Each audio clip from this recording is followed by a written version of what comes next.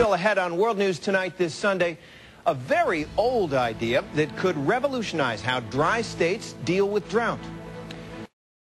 It's been a miserable winter in the West, the wettest season in California in more than a century. But as ABC's Judy Muller reports now, something bright has come from all those dark clouds, a revolutionary yet old-fashioned way of making use of rainwater.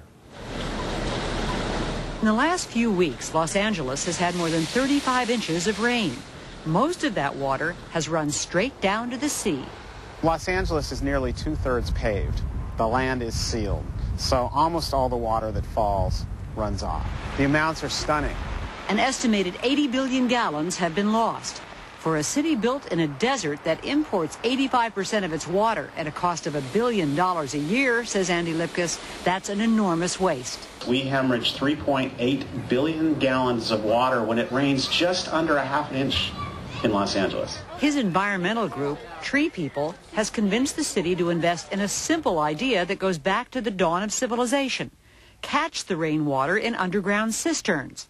The first project, a 110,000-gallon tank at this Los Angeles elementary school, has provided enough irrigation water to transform asphalt into green playing fields. In economic terms, we no longer have a water bill, in essence. Trees now shade the buildings, reducing the need for air conditioning. At a dedication ceremony this past week, Tree People demonstrated how the system works by creating their own flash flood. The water is funneled through storm drains into the cistern, where it passes through a filtration unit.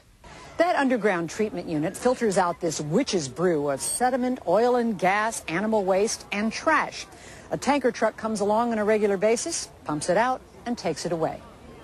Those waste products would otherwise head right into the Pacific Ocean. This creek here drains most of Los Angeles. The oceans become toxic. People get sick. The city is looking into building more cisterns. Given that half of all the water in LA goes to lawns, a network of cisterns could save enormous amounts of money over time. Sounds simple. If a small elementary school can do it, we have to ask ourselves, why can't a big company? As simple as putting away something for a sunny day. Judy Muller, ABC News, Los Angeles.